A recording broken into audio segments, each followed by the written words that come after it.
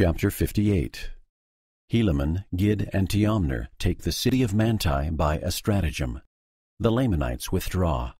The sons of the people of Ammon are preserved, as they stand fast in defense of their liberty and faith. About 63 through 62 B.C.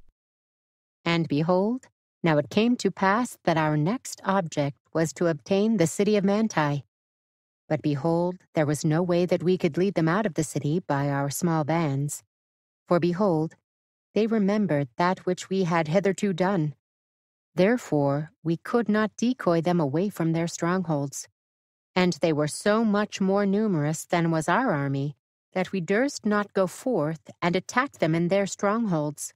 Yea, and it became expedient that we should employ our men to the maintaining those parts of the land which we had regained of our possessions. Therefore, it became expedient that we should wait, that we might receive more strength from the land of Zarahemla, and also a new supply of provisions. And it came to pass that I thus did send an embassy to the governor of our land, to acquaint him concerning the affairs of our people. And it came to pass that we did wait to receive provisions and strength from the land of Zarahemla. But behold, this did profit us but little, for the Lamanites were also receiving great strength from day to day, and also many provisions. And thus were our circumstances at this period of time, and the Lamanites were sallying forth against us from time to time, resolving by stratagem to destroy us. Nevertheless, we could not come to battle with them, because of their retreats and their strongholds. And it came to pass that we did wait in these difficult circumstances for the space of many months, even until we were about to perish for the want of food. But it came to pass that we did receive food, which was guarded to us by an army of 2,000 men to our assistance.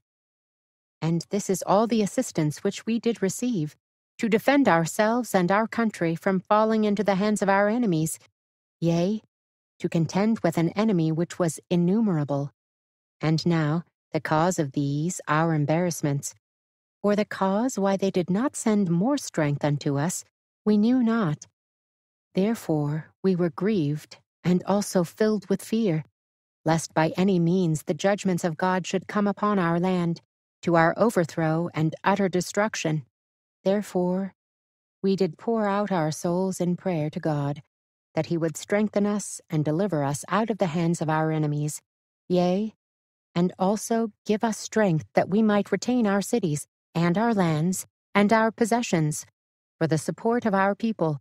Yea, and it came to pass that the Lord our God did visit us with assurances that he would deliver us. Yea, insomuch that he did speak peace to our souls, and did grant unto us great faith, and did cause us that we should hope for our deliverance in him. And we did take courage with our small force which we had received, and were fixed with a determination to conquer our enemies, and to maintain our lands, and our possessions, and our wives, and our children, and the cause of our liberty. And thus we did go forth with all our might against the Lamanites, who were in the city of Manti. And we did pitch our tents by the wilderness side, which was near to the city. And it came to pass that on the morrow, that when the Lamanites saw that we were in the borders by the wilderness which was near the city, that they sent out their spies round about us, that they might discover the number and the strength of our army. And it came to pass that when they saw that we were not strong, according to our numbers, and fearing that we should cut them off from their support, except they should come out to battle against us and kill us, and also supposing that they could easily destroy us with their numerous hosts. Therefore, they began to make preparations to come out against us to battle. And when we saw that they were making preparations to come out against us, behold, I caused that Gid, with a small number of men, should secrete himself in the wilderness, and also that Teomner and a small number of men should secrete themselves also in the wilderness. Now Gid and his men were on the right, and the others on the left.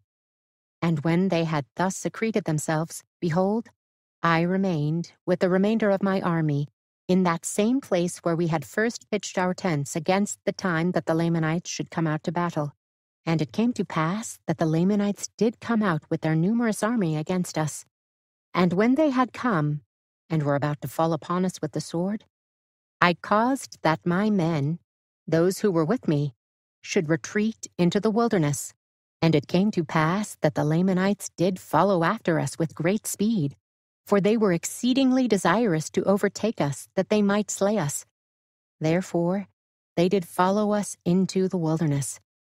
And we did pass by in the midst of Gid and Teomner, insomuch that they were not discovered by the Lamanites. And it came to pass that when the Lamanites had passed by, or when the army had passed by, Gid and Teomner did rise up from their secret places, and did cut off the spies of the Lamanites, that they should not return to the city. And it came to pass that when they had cut them off, they ran to the city, and fell upon the guards who were left to guard the city, insomuch that they did destroy them, and did take possession of the city. Now this was done because the Lamanites did suffer their whole army, save a few guards only, to be led away into the wilderness. And it came to pass that Gid and Teomner by this means had obtained possession of their strongholds. And it came to pass that we took our course, after having traveled much in the wilderness, towards the land of Zarahemla. And when the Lamanites saw that they were marching towards the land of Zarahemla, they were exceedingly afraid, lest there was a plan laid to lead them on to destruction. Therefore they began to retreat into the wilderness again, yea, even back by the same way which they had come. And behold, it was night, and they did pitch their tents. For the chief captains of the Lamanites had supposed that the Nephites were weary because of their march, and supposing that they had driven their whole army, therefore they took no thought concerning the city of Manti. Now it came to pass that when it was night, I caused that my men should not sleep, but that they should march forward by another way towards the land of Manti. And because of this our march in the nighttime, behold, on the morrow we were beyond the Lamanites, insomuch that we did arrive before them at the city of Manti. And thus it came to pass that by this stratagem we did take possession of the city of Manti without the shedding of blood. And it came to pass that when the armies of the Lamanites did arrive near the city, and saw that we were prepared to meet them, they were astonished exceedingly, and struck with great fear, insomuch that they did flee into the wilderness. Yea, and it came to pass that the armies of the Lamanites did flee out of all this quarter of the land. But behold, they have carried with them many women and children out of the land, and those cities which had been taken by the Lamanites. All of them are at this period of time in our possession, and our fathers and our women and our children are returning to their homes, all save it be those who have been taken prisoners and carried off by the Lamanites.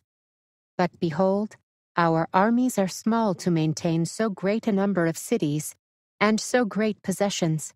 But behold, we trust in our God who has given us victory over those lands, insomuch that we have obtained those cities and those lands, which were our own. Now we do not know the cause that the government does not grant us more strength. Neither do those men who came up unto us know why we have not received greater strength. Behold, we do not know but what ye are unsuccessful, and ye have drawn away the forces into that quarter of the land. If so, we do not desire to murmur. And if it is not so, behold, we fear that there is some faction in the government, that they do not send more men to our assistance. For we know that they are more numerous than that which they have sent. But behold, it mattereth not. We trust God will deliver us, notwithstanding the weakness of our armies, yea, and deliver us out of the hands of our enemies. Behold, this is the 29th year, in the latter end, and we are in the possession of our lands. And the Lamanites have fled to the land of Nephi. and those sons of the people of Ammon, of whom I have so highly spoken, are with me in the city of Manti, and the Lord has supported them, yea, and kept them from falling by the sword, insomuch that even one soul has not been slain. But behold, they have received many wounds. Nevertheless, they stand fast in that liberty wherewith God has made them free. And they are strict to remember the Lord their God from day to day. Yea, they do observe to keep his statutes, and his judgments, and his commandments continually. And their faith is strong in the prophecies concerning that which is to come. And now, my beloved brother Moroni, may the Lord our God, who has redeemed us and made us free, keep you continually in his presence. Yea, and may he favor this people, even that ye may have success in obtaining the possession of all that which the Lamanites have taken from us, which was for our support. And now behold, I close mine epistle. I am Helaman,